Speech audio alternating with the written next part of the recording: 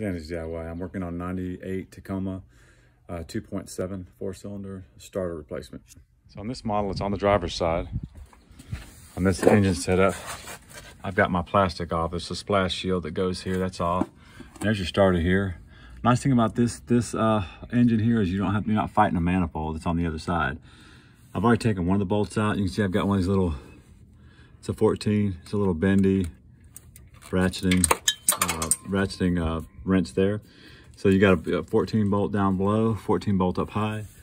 You'll need to undo, you got a basically nut that holds on your battery cable connection right here.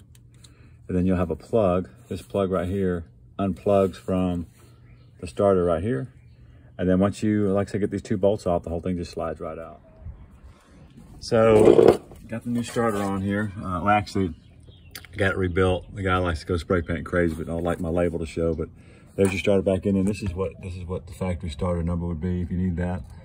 I actually did find a way to snake it through.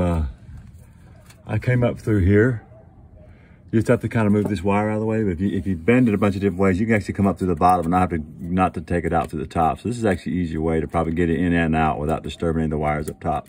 My guy basically resurfaced it, replaced the contacts, and got me back together for 50 bucks. So 50 to 70 is what they say they charge, but most of mine was in pretty good shape. There you go.